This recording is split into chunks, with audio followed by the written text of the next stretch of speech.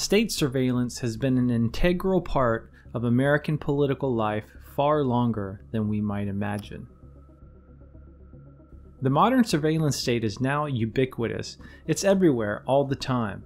In 2013, Edward Snowden may have proved that the state, along with corporations, is illegally spying on US citizens. Yet, the state surveillance industry has been around for a long time, and this isn't the first time the CIA spied on US citizens. Let's take a deep dive into the origins of this ubiquitous industry. How did it develop, and how far does it actually go? Welcome to the Global Network. Please support us by clicking the like button and subscribing to our social media accounts to stay up to date with our content. If you want to go further, consider joining our organization by visiting our website, spaceforpeace.org. There are two relationships to pay attention to during this video. One is the relationship between foreign policy and domestic policy. A foreign policy of militarism abroad always has real impacts at home. What the US military tests and perfects overseas eventually makes its way towards the people on US soil. And two, the relationship between public and private sectors of intelligence.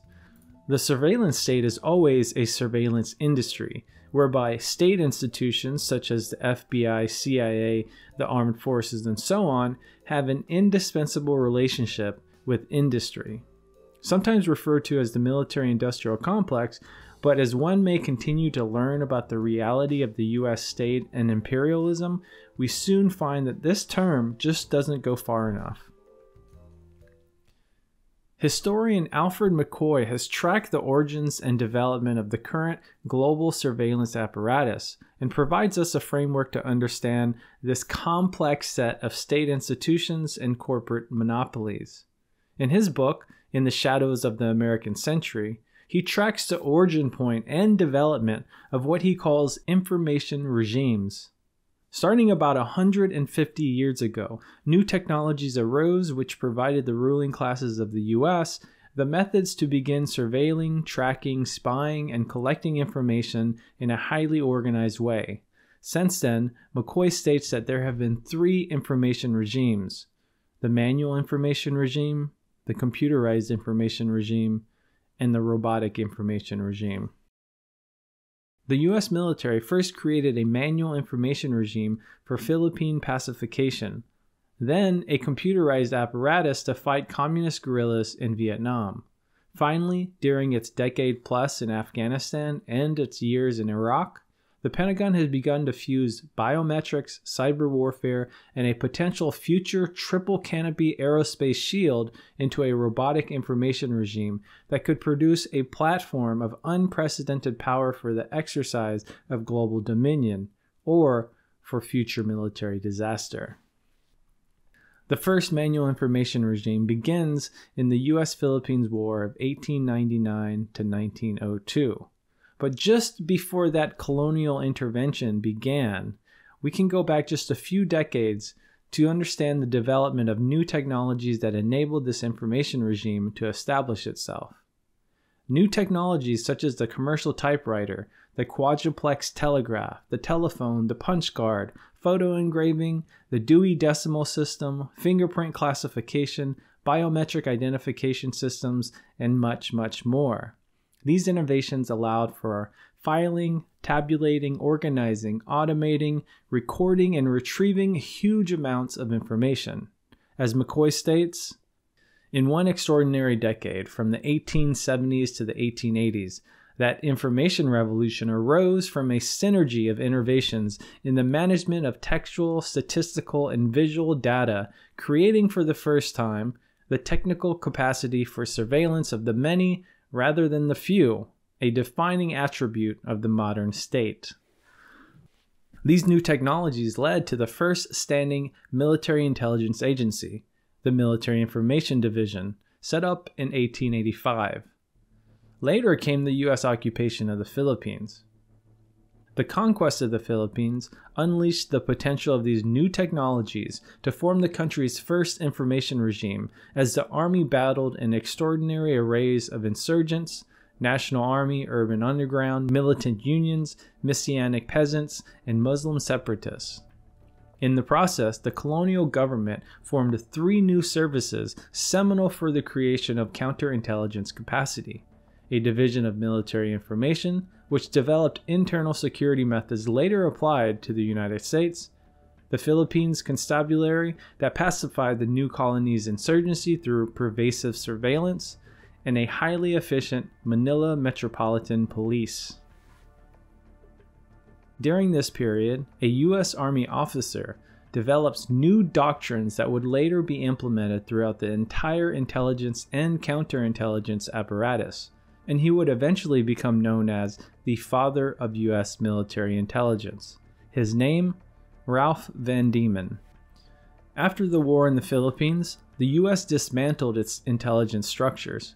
But later, when entering World War I and realizing that the military again required an intelligence structure, who did they look to? Ralph Van Diemen. Immediately, this born-again military intelligence branch was used against civilians at home, where there was a surge of dissent against the war. Intelligence agents and analysts targeted immigrants, dissenters, labor organizers, anarchists, communists, and anyone else caught in the mix. Here, Van Diemen fused federal agencies, civilian agencies, and military branches that would install common intelligence operations for the next half-century. This included J. Edgar Hoover and the FBI, private security forces like the Pinkertons, and even so-called patriotic organizations like the Protective League and the American Legion, all to build an extensive network of informants, agents, and infiltrators to bring down anyone they choose to target, but mainly political targets. In 1940, Van Diemen, J. Edgar Hoover, and the Chief of Army Intelligence, in a confidential meeting, developed the Delimitations Agreement. This agreement basically divided the world up, with counterintelligence of the Americas overseen by the FBI, and the rest of the world to military intelligence. In the Army-Navy FBI Communications Intelligence Agreement of 1942, whereby the Military Intelligence Division and the Office of Naval Intelligence were to have cognizance over the service's military and civilian personnel in espionage, counter-espionage, and sabotage matters, while the FBI would have that responsibility for civilians. This set the ground for the later development of the Office of Strategic Services and later the Central Intelligence Agency. Additionally, during World War II, the Five Eyes Alliance was established, a multilateral UK-USA agreement for a joint cooperation in signals intelligence, usually abbreviated as SIGINT, between the UK, US, Australia, Canada, and New Zealand. Five Eyes has, over the years, been called Nine Eyes and even 14 Eyes, where more nations, mainly in Europe, have been included within signal intelligence. The Five Eyes Alliance is basically an agreement where each nation-state spies on one another's citizens and then shares the collected information with each other in order to circumvent restrictive domestic restrictions. The Second Computerized Information Regime. The Second Information Regime can be traced back to the Vietnam War from 1965 to 1975, where information became computerized. The U.S. military produced dot matrix computer maps of the Vietnamese countryside using advanced IBM computers.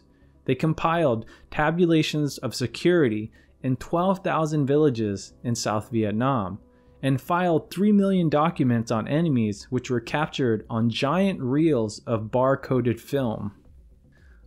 The U.S. Air Force spent $800 million a year in Laos to build a network of 20,000 acoustic, seismic, and thermal sensors to pinpoint truck convoys. This information was gathered on computerized systems in order to inform their targeted bombing. A predecessor to the Third Robotic Regime, the Vietnam War pushed the U.S. military to use the Fire-B target drone. It would transform into an increasingly agile unmanned aerial vehicle that would make over 3,000 sorties over China, North Vietnam, and Laos. By 1972, the SC-TV drone was capable of flying 2,400 miles, equipped with a camera producing a low-resolution television image. Southeast Asia was now an electronic battlefield for the US military. All of this computerized information collection was, again, used on civilians at home. Infamous programs were created: COINTELPRO, Echelon, the Phoenix program, and many, many others. Political organizations such as the Black Panther Party, Students for a Democratic Society, anti-war and civil rights organizers, and other various political groups and leaders. Again, we see that these new doctrines and technologies were first tested and developed on the Vietnamese people, then brought back home to be used against any dissent from within. The third robotic regime. The global war on terror, mainly the US invasions of Afghanistan and Iraq, fostered the development of the third robotic information regime. Newer technologies were developed: electronic surveillance, biometric identification, and drone warfare, all of which are fusing together to create a more powerful and more destructive information regime to date. With biometric identification collection, information on millions of Iraqis and Afghans were stored and could be accessed instantaneously by satellite link to a computer center in West Virginia. Drone warfare and technologies were accelerated in the airstrike campaigns in Afghanistan, and all electronic communication was being tracked, monitored, and stored. In this stage, cyber warfare capability was consistently being tested and developed. A new combatant command was established in 2009, the Cyber Warfare Command. It declared cyberspace as a new operational domain, just like they did with the air, land, and sea, and now outer space. The US military now has a cadre of cyber warriors capable of launching offensive operations, such as a variety of attacks against the computerized centrifuges in Iran's nuclear facilities. Now, the fusion of aerospace, cyberspace, biometrics, and robotics have created an unprecedented information power regime for the US military and its ruling classes. A highly explosive mix of corporations, state institutions, and private groups are developing the intelligence collection industry day by day. By 2010, over 854,000 employees across the country held top secret security clearances. Dana Priest and William M. Arkin from the Washington Post says, "Every day across the United States, 854,000 civil servants, military personnel, and private contractors with top secret security clearances are scanned into offices protected by electromagnetic locks, retinal cameras, and fortified walls that eavesdropping equipment cannot penetrate." They estimated in 2010 that out of these 854,000 employees, 265,000 are contractors. From 2001 to 2010, 33 building complexes were built with the sole purpose of top secret intelligence work. Altogether, they occupy the equivalent of 3 Pentagons, about 17 million square feet. Today, there are over 3,000 intelligence organizations that exist, public and private, all aimed at collecting the world's data. In the past decade alone, the biometric identification market has exploded, from being tested on Iraqis and Afghans to now being used by local law enforcement on US citizens. In 2011, the Army's Biometric Identity Management Agency collected fingerprints and iris scans of 10% of the Iraqi population, about 3 million. In 2012, it held 10% of the Afghanistan population, about 2 million. 2 years later, BI2 Technologies, a multimodal biometric identity company, began marketing a mobile app that allows police to use their phones to take photos of suspects, which then uses facial recognition technology to compare the photo to a database of other photos. In the same manner, the Biometric Optical Surveillance System, or BOSS, was first developed to identify suicide bombers in Iraq and Afghanistan, but was then transferred to Homeland Security, which continued developing the technology for future domestic use by local police. Today, there is a global market for eye recognition systems, specifically focused on building an entirely new industry for eye recognition alone. Much of it is based on the technologies developed during the global war on terror, where innocent Iraqi and Afghan people were used as test equipment. Intelligence is clearly an integral part of the US empire to both perpetuate its global power as well as repress any dissent within. This intelligence branch of the 21st century is marked by the development of what McCoy calls the Pentagon's triple canopy of pervasive surveillance systems, a blend of aerospace, cyberspace, and artificial intelligence, completing a new military regime of robotic warfare. In the end, these three information regimes provide us a framework for understanding the historical development of the modern surveillance industrial complex. It begins with tests and experiments overseas.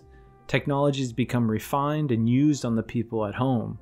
Some call this the boomerang effect. Others understand this as the true nature of the capitalist imperialist state. No country, no nation can sustain both an empire abroad and a democracy at home.